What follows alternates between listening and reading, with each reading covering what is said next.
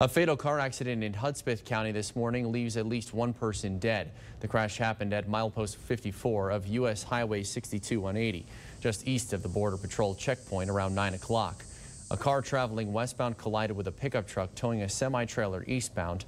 The single person in the westbound car was pronounced dead at the scene. The 3 people traveling in the pickup truck were all transported to local hospitals. Highway 62-180 remained closed to traffic for most of the day.